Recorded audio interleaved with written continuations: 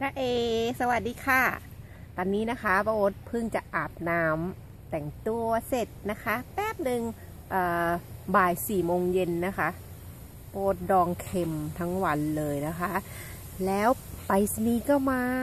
ส่งของปรากฏว่าไปเปิดดูได้อาหารนะคะที่สั่ง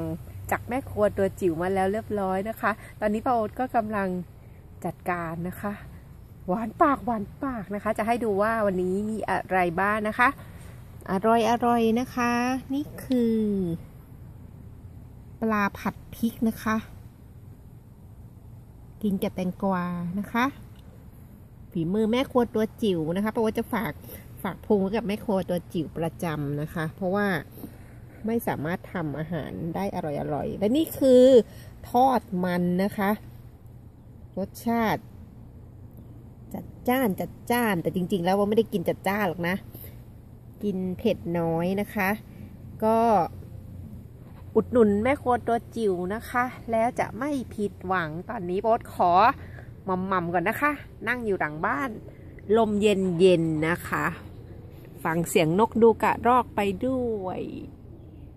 เจริญอาหารเอ้ย